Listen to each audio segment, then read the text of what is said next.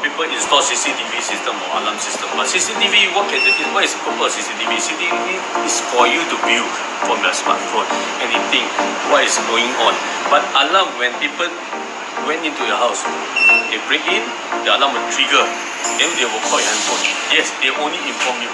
But can you prevent them to take away your valuable item? No. The answer is no. So how? Even you rush back to your house, when they inform you, it takes probably 30 minutes or 45 minutes. When you reach there, they already detected everything. Or probably you reach there 5 minutes, you also cannot do anything. You know why?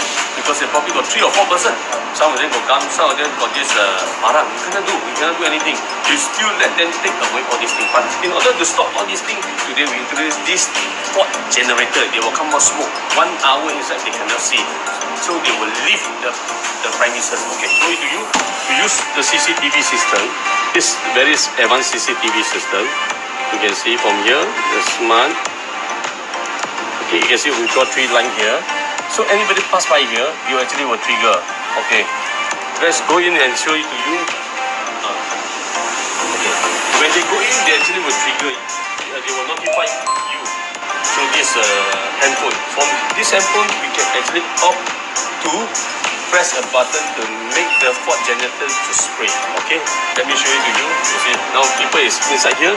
All this is detected on the sideway. They will know.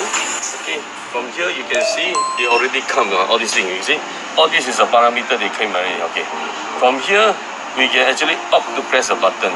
So from here you can see the people inside. Let's say you want to trigger the alarm also can. Or you want to trigger the fault generator. Now we trigger the fault generator.